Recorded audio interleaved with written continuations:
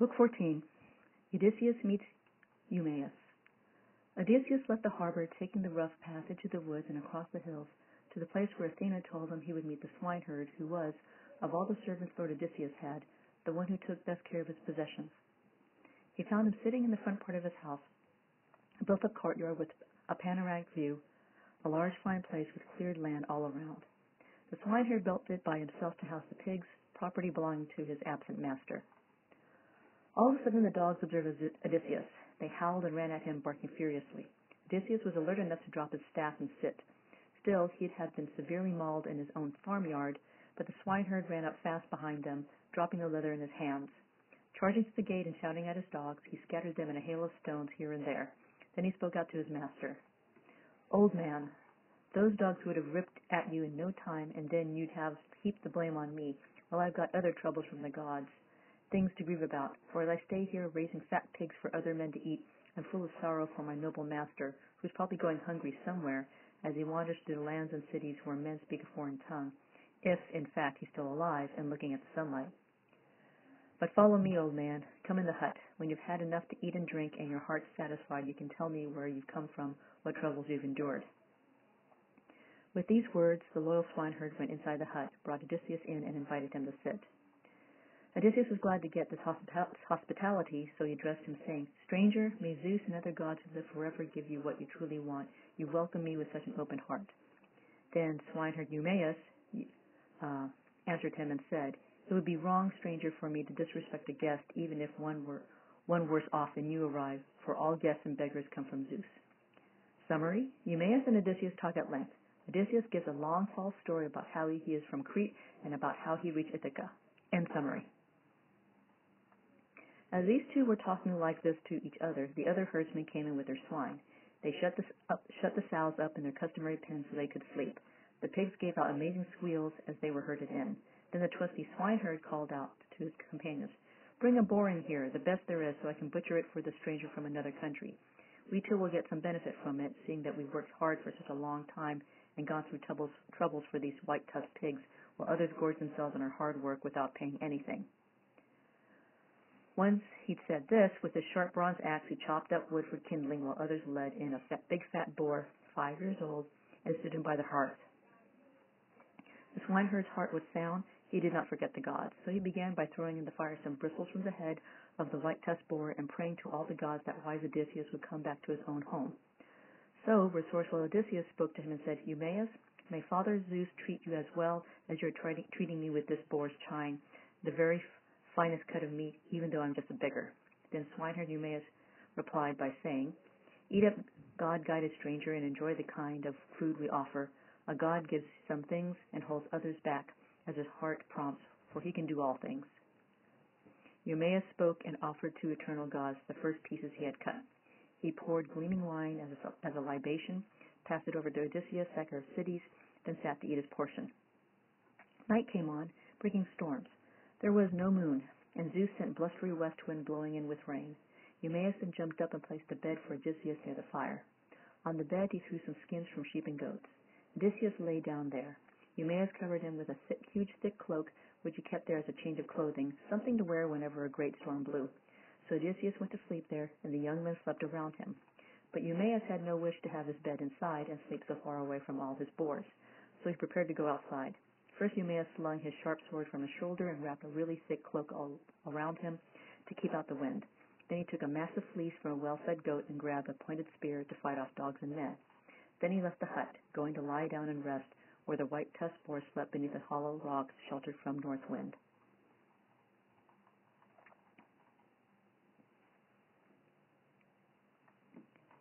Book 15. Telemachus returns to Ithaca. Summary: Pallas Athena visits Telemachus in Sparta and tells him to return home and to visit the swineherd Eumaeus. In Ithaca, Odysseus and Eumaeus continue to talk about the situation in the royal palace.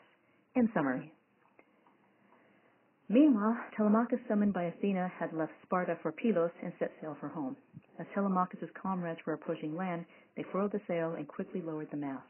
Then with their oars they rowed into an anchorage, tossed out mooring stones, and lashed the cables at the stern. They themselves then disembarked in the crashing surf to prepare a meal and mix the gleaming wine. When they'd had food and drink to their heart's content, prudent Telemachus was the first to speak.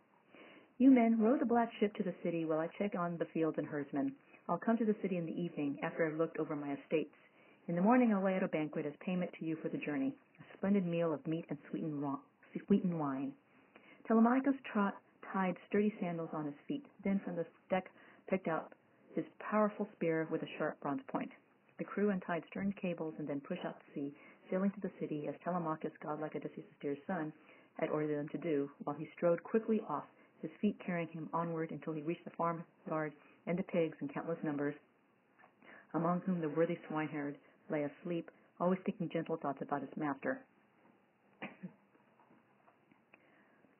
Book 16. Odysseus reveals himself to Telemachus. Meanwhile, at dawn, Odysseus and the loyal swineherd, once they'd sent the herdsmen out with droves of pigs, made a fire in the hut and prepared their breakfast. As Telemachus came closer, the yelping dogs stopped barking and fawned around him. Lord Odysseus noticed what the dogs were doing and heard his footsteps. At once he spoke up to Eumaeus. His words had wings. Eumaeus, some comrade of yours is coming, or someone else you know. The dogs aren't barking and are acting friendly. I hear footsteps. He'd hardly finished speaking when his own dear son stood in the doorway. The swineherd, amazed, jumped up. The bowls he was using to mix the gleaming wine fell from his hands. He went up to greet his master, kissed his head, both his handsome eyes, his two hands. Then through his tears he spoke winged words to him. You've come, Telemachus, you sweet light. I thought I'd never see you any more, once you went off in that ship to Pylos. Come in now, dear boy, so that my heart can rejoice to see you here in my home, now that you just returned from distant places. Once he said this, he took Telemachus' brown spear and let him enter. He crossed the stone threshold. As he approached Odysseus, his father, got up to offer him his seat, but from across the room Telemachus stopped him and said, Stay put, stranger. We'll find a chair in the hut somewhere else. Here's a man who'll get one for us. He spoke. Odysseus went back and sat down again. Eumaeus piled up green brushwood on the floor and spread a fleece on top. Odysseus' dear son sat down there. The swineherd then set out before them platters of roast meat left over from the meal they'd had the day before, and quickly heaped up baskets full of bread. In a wooden bowl he mixed sweet wine as honey, and then sat down himself opposite godlike Odysseus. Their hands reached out to the fine meal prepared and spread before them. When they've had food and drink to their heart's content, Telemachus then said to the splendid swineherd, Oh, friend, you must go quickly and report to wise Penelope that I've returned. I'm safely home from Pylos. I'll stay here until you after you've given the news to her alone and come back here. The other Achaeans must learn about it, for many of them are plotting nasty things against me. After you've delivered your message, then come back here. Don't go wandering around the fields looking for Laertes. Instead, tell my mother to send her maid, the housekeeper, quickly and in secret. She can report the news to the old man. His words spurred on the swineherd. He took his sandals, tied them on his feet, and set off for the city. Now, it did not escape the notice of Athena that swineherd Eumaeus was going from the farm. She approached the hut appearing like a woman, beautiful, tall, and skilled in making lovely things. She stood just outside the entrance of the farm and was visible to no one but Odysseus. Telemachus did not see her face to face or notice she was there. For, when gods appear, there's no way their form is perceptible to all. But Odysseus saw her. So did the dogs as well. But they didn't bark. Instead, they crept away, whimpering in fear, to the far side of the hut. She signaled with her eyebrows. Lord Odysseus noticed and went out of the hut, past the large wall around the yard, and stood in front of her. Then Athena spoke to him.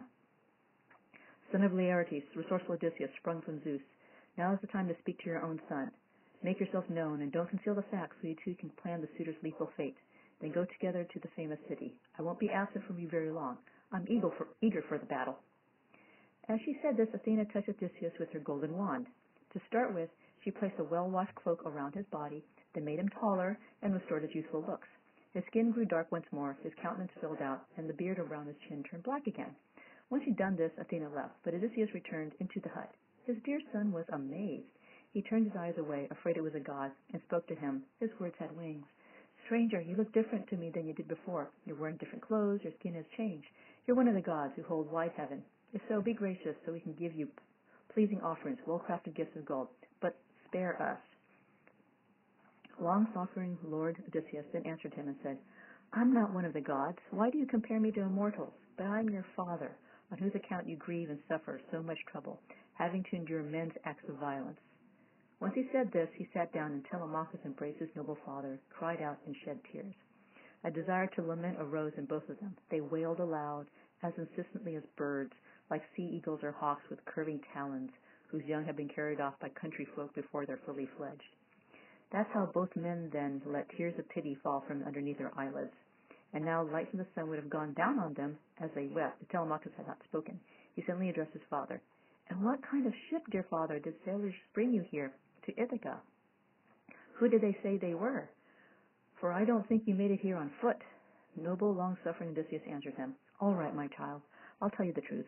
Phoenicians, those famous sailors, brought me. They escort other men as well, all those who visit them. But come now, tell me about the number of the suitors so I know how many men there are and what they're like.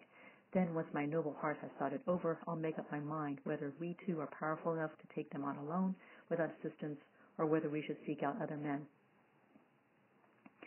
Shrewd Telemachus answered him and said, Father, I've always heard about your great renown, a mighty warrior. Your hands are very strong. Your plans intelligent. But what you say is far too big a task. I'm astonished. 2 men cannot fight against so many, and they are powerful. In an exact amount, they are not just 10 suitors, or twice 10, but many more. Here you can soon add up their numbers. From Dulichium there are 52 hand-picked young men, 6 servants in their retinue. From Same, 24. From Zacynthus, 20 young Achaeans. And from Ithaca itself, 12 young men, all nobility. Medon, the herald, is with them, as is the godlike minstrel, and 2 attendants skilled in carving meat. If we move against all these men inside, I fear revenge may bring a bitter fate now you've come home. So you should consider whether you can think of anyone who will help, someone prepared to stand by both of us and fight with all his heart. Then Lord Odysseus, who had endured so much, answered him and said, All right, I'll tell you. Pay attention now and listen. Do you believe Athena, along with Father Zeus, will be enough for the 2 of us, or should I think about someone else to help us? Shrewd Telemachus then said in reply, Those 2 allies you mentioned are excellent. They sit high in the clouds, ruling others, men and immortal gods. Long-suffering Lord Odysseus answered him and said, The 2 of them won't stand apart for long from the great fight. We can be sure of that, when Ares' warlike spirit in my halls is put to the test between these suitors and ourselves. But for now, when dawn arrives, go to the house. Join those arrogant suitors. The swineherd will bring me to the city later on. I'll be looking like a beggar, old and wretched. If they're abusive to me, let that dear heart in your chest endure it, while I am being badly treated, even if they drag me by my feet throughout the house and out the door or throw things and hit me. Keep looking on, and hold yourself in check. I'll tell you something else. Keep it in mind. When wise Athena puts it in my mind, I'll nod my head to you. When you see that, take all the weapons of war lying there in the hall, and put them in a secret place, all of them, in the lofty storage room. But leave behind a pair of swords, 2 spears, and 2 ox-hide shields for the 2 of us to grab up when we make a rush at them, while Pallas Athena and Counselor Zeus will keep the suitor's mind preoccupied. I'll tell you something else. Keep it in mind. If you are my son and truly of our blood, let no one hear Odysseus is back home. Don't let Laertes know, or the swineherd, or any servants, or Penelope herself. So the 2 men talked about these things together. Meanwhile, the well-built ship which brought Telemachus from Pylos with all his comrades had reached Ithaca. Once it had come inside the deep-water harbor, they hauled the black ship up on shore. Eager servants carried off their weapons and without delay took the splendid gifts to Clytius' house. They also sent a herald to Odysseus' house to report to wise Penelope, telling her Telemachus had gone to visit the estate and had told the ship to sail off for the city in case the noble queen might get sick at heart and shed some tears. This herald and the swineherd met because they'd both been sent off with the same report to tell the queen. When they reached the royal palace, the herald spoke out in front of female servants. My queen, your dear son has just returned. But the swineherd came up close to Penelope and gave her all the details her dear son had ordered him to say.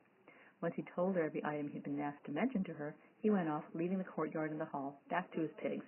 The suitors were unhappy, their hearts dismayed, and they departed from the hall, past the large courtyard wall. There, before the gates, they sat down. The first one of them to say something was Eumaeus, son of Polybus. Oh, my friends, to tell the truth, in his great arrogance, Telemachus has carried out his trip, a great achievement. We never thought he would complete it. So come on now, let's launch a black ship, the best one we have, to collect some sailors, a crew of rowers, so they can quickly carry a report to those other men to go home at once. No sooner had he said all this than Anthinomus, turning in his place, saw a ship in the deep harbor. Men were bringing down the sails, others holding oars. With a hearty laugh, he then addressed his comrades. Don't bother with the message anymore. Here they are back home. Either some god gave them news, or they saw his ship themselves as it sailed past, but couldn't catch it. He spoke. They all got up and went to the seashore, and quickly dragged the black ship up onto dry ground, while eager attendants carried off their weapons. They themselves went to the meeting place together. No one else was allowed to sit there with them, no old or younger men. Then Antinous addressed them, son of Eumaeus. Well, this is bad news. The gods had delivered the man from harm. Our lookouts sat each day on windy heights, always in successive shifts. At sunset, we never spent the night on shore, but sailed over the sea in our swift ship, waiting for sacred dawn, as we set our ambush for Telemachus so we can capture and kill him. Meanwhile, some god has brought him home. But let's think about a sad end for Telemachus right here and ensure he doesn't get away from us. For as long as he's alive, I don't think we'll be successful in what we're doing. He himself is clever, shrewd in counsel, and now people don't regard us well at all. So come now, before he calls the Achaeans to assembly. I don't think he will give up. He'll get angry and stand up to proclaim to everyone how we plan to kill him and how we didn't get him. The people resent us once they learn about our nasty acts. Take care they do not harm us and force us out away from our own land until we reach a foreign country. And so let's move first. Capture him out in the fields, far from the city, or else on the road. If what I've been saying displeases you, and you prefer he should remain alive, retaining all the riches of his fathers, then let's not keep on gathering in this place, consuming his supply of pleasant things. Instead, let us each man carry on his courtship from his own home, seeking to prevail with gifts. Then she can marry the one who offers most and comes to her as her destined husband. He finished. They all sat quiet, not saying a thing. Then Amphinomus spoke out and addressed them, splendid son of Lord Nisus. With good intentions he spoke to them and said, My friends, I would want to slay Telemachus. It's reprehensible to kill someone of royal blood. But first, let's ask the gods for their advice. If Graces' oracle approves the act, I myself will kill him and tell all other men to do so too.